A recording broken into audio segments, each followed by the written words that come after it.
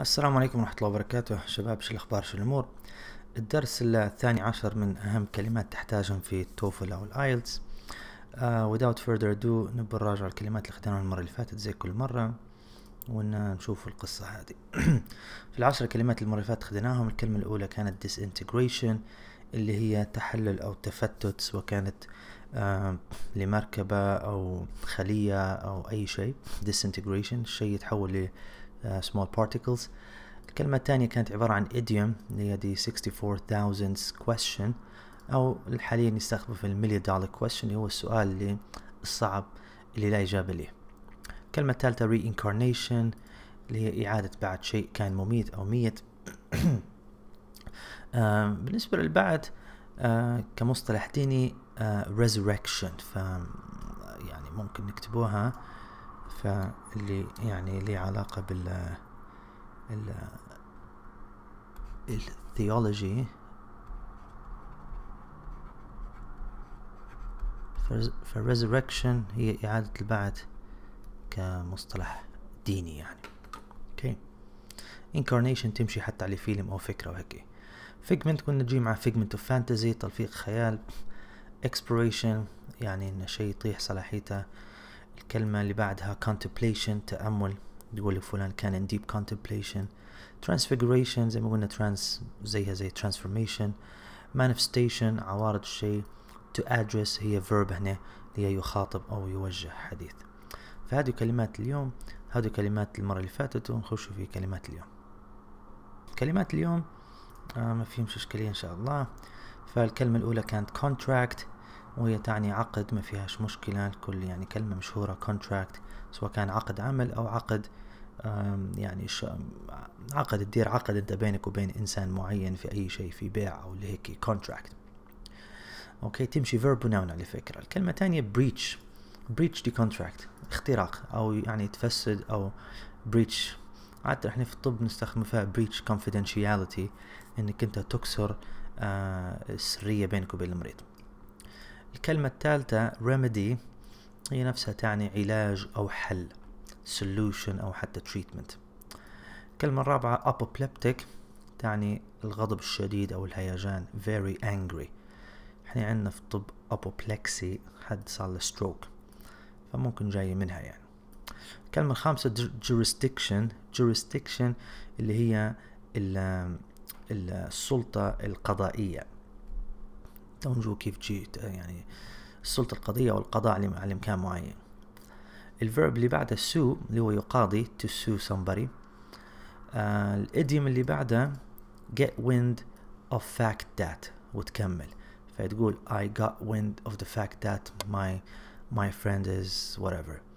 فget wind يعني يعني بالمصطلح الشعبي نقول احنا خش لريح يعني، فهي ما فيهاش، هي ممكن جاية منها يعني خش لريح على اساس ان انا وصلتني معلومة سرية او معلومة ان فلان يدير كذا وكذا وكذا.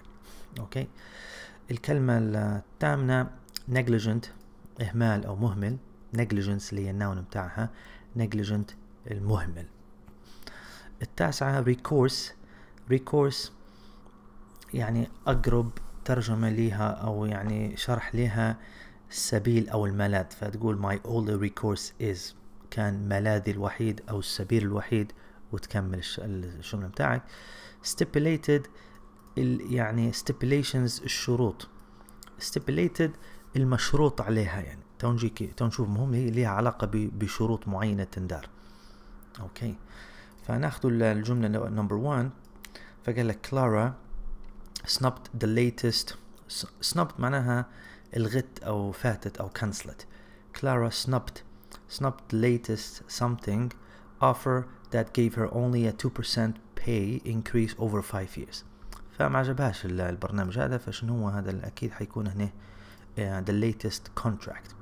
فسنب the latest كانسلاته، ما مشاش معاها يعني الشروط اللي فيه مش مزبوطة. اوكي. فسنب هذه هنا كلمة verb جميل، وهنا تحط contract. فالنمبر 2 خطر على الكونتراكت في يعني حاجة مشهورة جدا، خاصة جماعة اللي ينزلوا في السوفتويرات، اللي هي شروط العقد. terms of the contract.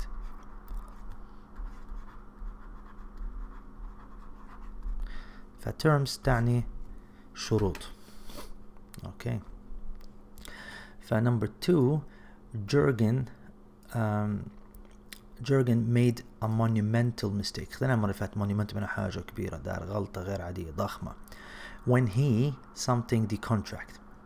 فشين يصير للcontract؟ أكيد when he breached when he breached the contract، يعني أخل بالشروط. فإحنا زي ما قلنا عندنا يقول لك مثلا I don't wanna breach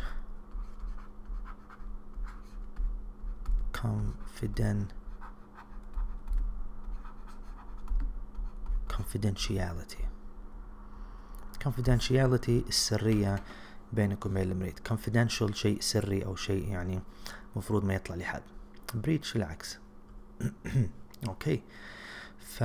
right, that's number 2. number 3 the something date of delivery was agreed by both parties. okay. فشنو هو؟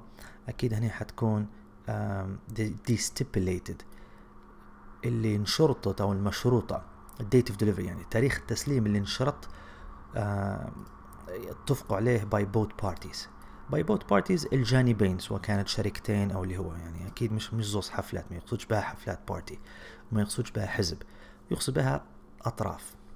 okay. the stipulated date of delivery تاريخ التسليم المتفق عليه اتفق عليه by both parties أو المحدد.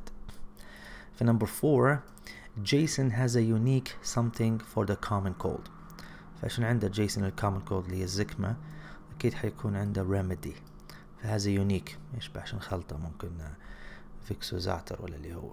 okay. number 5 when Mia something her assistant was gambling online with company money, Mia pulled the plug and fired him. فاكتشفت مساعدها انه يقمر بفلوس الشركة، فشني جبدت عليه ولزاته.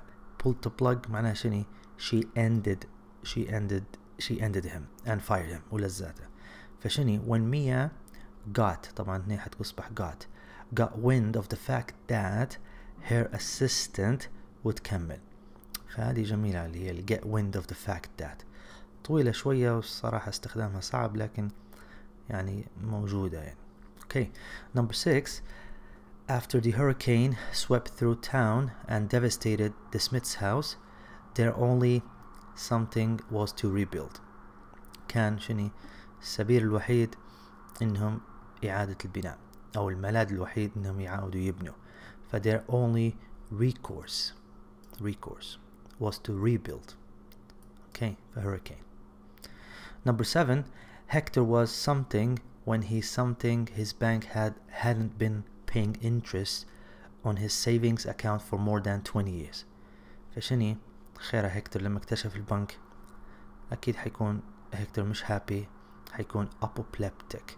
so Hector was apoplectic when he اكتشف أو زبط أو وصلته معلومة when he got wind of the fact that his bank hadn't been paying interest on his saving account for more than 20 years.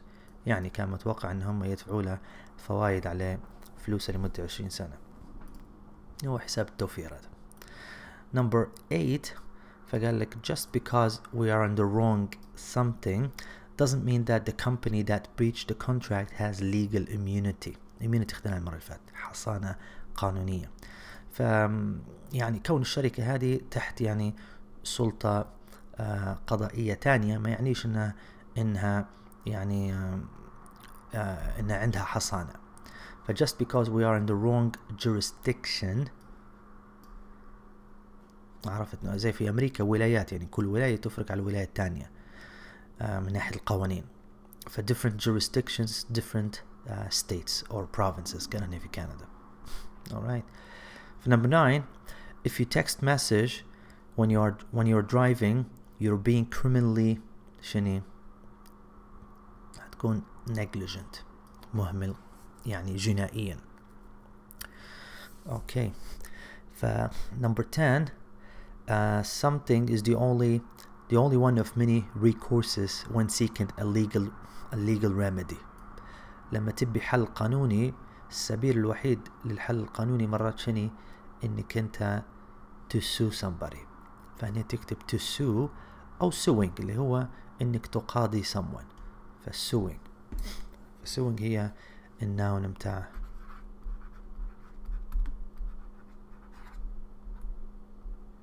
suing، انك انت تلاحق حد قانونيا يعني.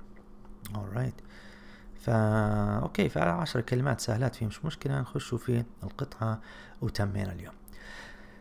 فقال لك Zoe was apoplectic when she got wind of the fact that her supplier had breached the contract by failing to deliver the stipulated parts.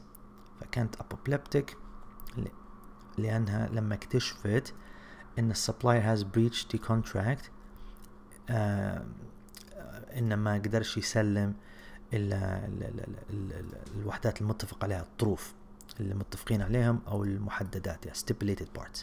So Zoe was resolved هنا يعني كانت مصممة أو determined to sue. resolved هي نفسها هنا لما تقول أنا I was resolved هي نفسها determined مصمم يعني.